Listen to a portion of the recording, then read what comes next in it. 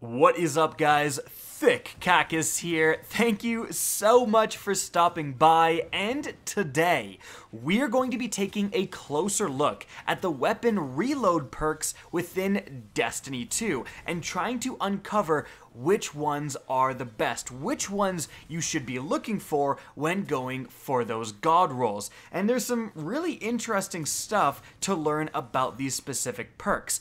And those perks specifically are going to be Outlaw, Feeding Frenzy, Rapid Hit, Sustenance, and Auto-Loading Holster. Today we are not going to be taking a look at perks like Genesis and Grave Robber just because they add a chunk back to your magazine for performing a specific action. These perks are all perks that you get for basically normally using your weapon. Just like how I normally use Advanced GG Focus to make the most of those real gamer hours, if you know what I'm saying. Code KHD for 10% off. I don't think anyone even noticed that plug. Seamless. Seamless. Anyways, all of these perks are extremely desirable and extremely good. They're often paired with the damage increasing perks like Rampage, Swashbuckler, Kill Clip, etc. in order to get those damage bonuses faster and keep them up longer, with auto-loading holster being used to continuously damage instead of having to waste time reloading. So to figure out which ones are the best ones, we're going to be using a lot of math today and just looking at the actual bonuses that these perks provide. So let's start out here with Outlaw. Outlaw is going to require a precision kill, and then it's going to let you reload substantially faster. But just how much faster are you going to reload? Well, I have this Outlast Legendary Pulse Rifle. This has the combo of Outlaw plus Rampage, allowing you to keep that damage bonus up through reloads. A lot of people look for this combo when they're looking for a good weapon roll. But again, how effective is Outlaw? Well, first, we need to look at a normal reload for this gun with no other effects, and it's going to do so in 2.469 seconds.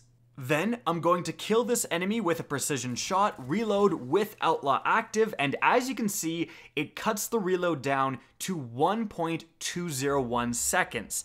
This is a decrease of 51%. Now, I am going to say, importantly, for all the measurements in this video, because of frame rounding, because of a little bit of human error, 51% could easily be 50% coded into the game. So don't take these numbers as absolute pinpoint accurate, but they are very accurate representations overall of what these perks do. So, Outlaw, 50% increase to reload, and that's pretty good. But let's check one of Outlaw's main competitors with Feeding Frenzy. So we're going to switch over to a different pulse rifle here, my Blast Furnace with Feeding Frenzy Kill Clip. This is another really desirable combo. The difference with Feeding Frenzy is it requires a kill to get a reload bonus, but not specifically a precision shot. So it's a little bit more reliable in how often it will trigger. So, how much of a reload bonus does Feeding Frenzy give?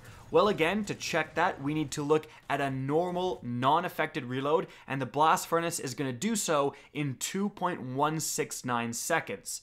But before we look at Feeding Frenzy, I want to point out something important about Destiny's reloads. You can see that when I reload this weapon, it does a little bit of a hop at the end. Now, this hop is actually not part of the reload. As you can see here, when I reload and fire as quickly as possible, as soon as that gun kind of points forward again, I am firing. So that extra hop, I am not counting as part of the reload.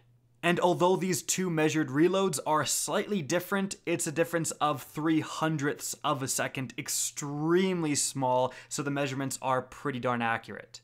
In any event, let's look at Feeding Frenzy. So I get a kill, I reload with Feeding Frenzy, and that cuts the reload down to 1.068 seconds. This is an overall decrease of, guess what, 51%.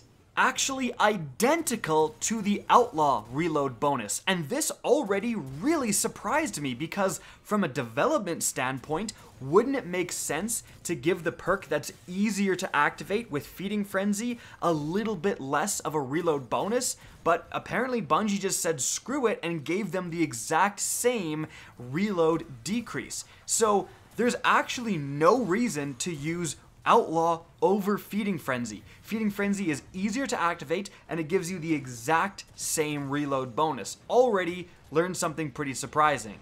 However, we're not quite done yet. Let's move on to another very desirable reload perk with Rapid Hit. And we're using this Spare Rations with Rapid Hit plus Multi-Kill Clip. I recently got this from Gambit, super excited to use this more in PvE. But regardless, Rapid Hit says rapid precision hits temporarily increase stability and reload speed.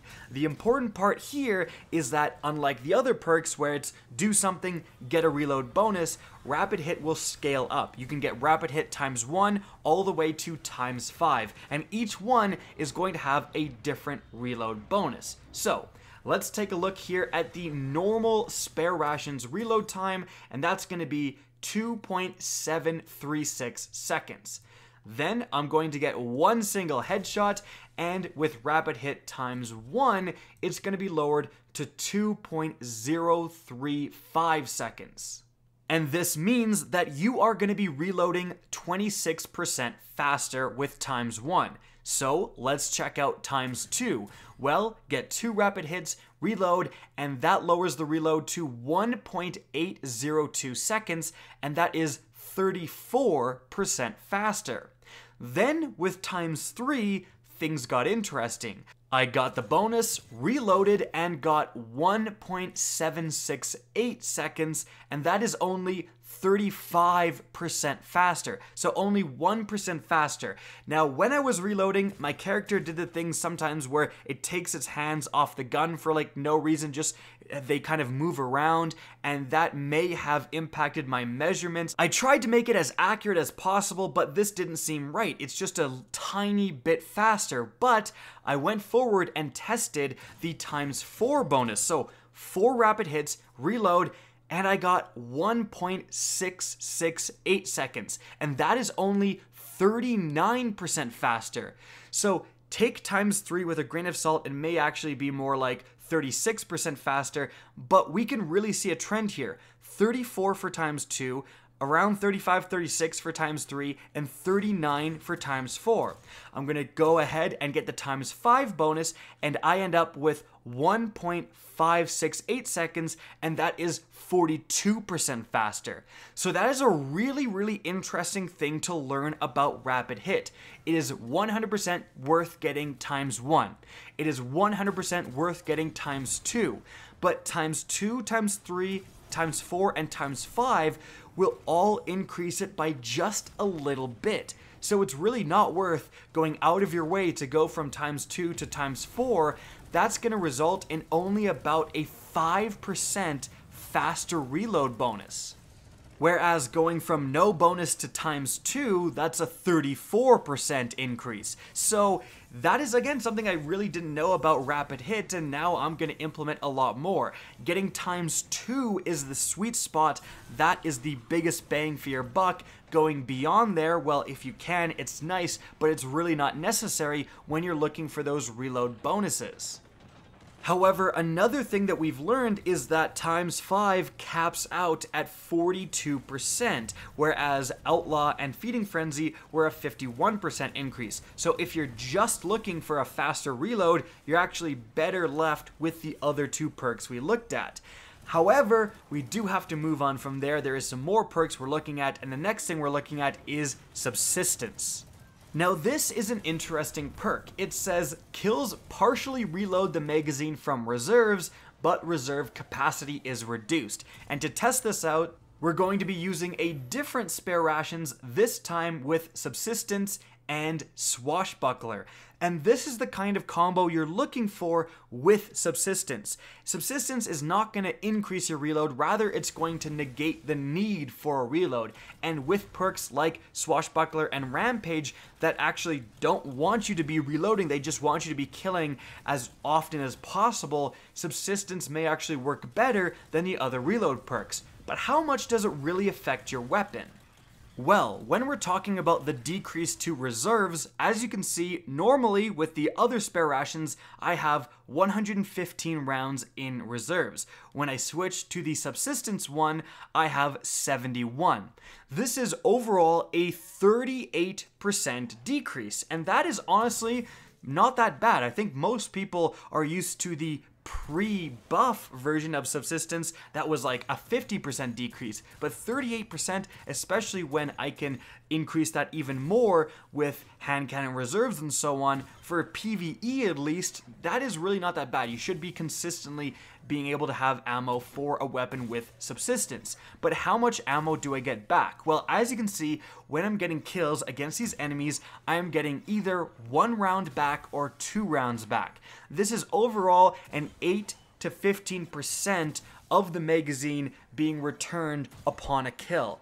So really here we see the utility of Subsistence. You only want to use it if you can kill an enemy with 8 to 15% of your magazine. Otherwise, you're consistently losing ammo. So with something like this spare rations, it's a hand cannon, it hits hard, and it can kill in a single shot. Well, if I get 1 shot back, or hopefully 2 shots back, I am up on ammo or breaking even, and that is really gonna let me keep, in this case, Swashbuckler ×5 up constantly. But if you're using something like an auto rifle that takes quite a few rounds to kill, that Subsistence won't be as good for. So it really does depend on the weapon, but I truly believe that Subsistence is being totally overlooked and underused compared to how good it really is. The fact to not have to reload at all is very advantageous. But again, you should only be using this with things like Rampage and Swashbuckler. Things like Kill Clip and Multi-Kill Clip, the other 3 perks we looked at, are superior. However, moving on from there, there's one last perk I wanted to look at, and that is auto-loading holster. Just because we're comparing reload speeds, and I wanted to see how much your reload speed is actually affected when you're using auto-loading holster. Because with the nerf to auto-reloading, auto-loading holster has become way more in the meta. A lot of people are actually looking for this perk on their grenade launchers, on their sniper rifles, to improve overall damage output for PvE. But is this perk actually good? Well, again, let's test it out. So here I'm using the Pluperfect, or however you pronounce it, from the Season's Pass, and it has auto-loading holster. So a normal reload for this gun is going to take 2.302 seconds. Now, with auto-loading holster, it's a little bit harder to measure because, of course, the gun is stashed away. Now, here's the thing. When you switch weapons, your weapon with auto-loading holster will actually trigger a sound to let you know it has been reloaded. So here's what it sounds like. Now, if you're waiting for that sound, so you switch weapons, you hear the sound, and then you think, okay, it's ready, and I switch back, that's gonna take around 4.738 seconds, which is considerably longer than the reload. However, it's not actually required to do like that, because the sound, like the millisecond that sound triggers, it is reloaded. So if you wait for the sound and then switch, it's gonna take longer. If you want to switch at the exact right time, and I did the absolute best I could and basically switched as it was making the sound, I got it down to, as you can see, I shot, I switched, and it was back to the 31 cap in 3.337 seconds. That's a lot faster than just waiting for the sound, and that is actually a 45% increase to the overall time of the reload speed. So 45% slower to stash it away and switch it back. However, the interesting thing that I learned from this is that unless your reload is super long, auto-loading holster won't necessarily be worth it. Like on a lot of sniper rifles, you can see just how fast I can switch back to that auto rifle. I really wouldn't have time to do a lot of DPS. I would get a few shots off, and that's about it. I'm spending basically as much time switching weapons as I would be spending if I just reloaded the gun normally. And so for maybe heavy grenade launchers, autoloading holster may be worth it. But for some of the sniper rifles that can reload in around 2 to 3 seconds, like this auto rifle, again, you may just want to save the time and reload and start damaging with that sniper instead of trying to switch weapons. Because at least my takeaway from testing this perk is that auto-loading holster works a little bit faster than you may expect. And so, at the end of the video, after testing all of these options, which perks are best? Well, I think Feeding Frenzy comes out looking really, really good. It just requires a kill, and it ties Outlaw in the fastest reloading bonus.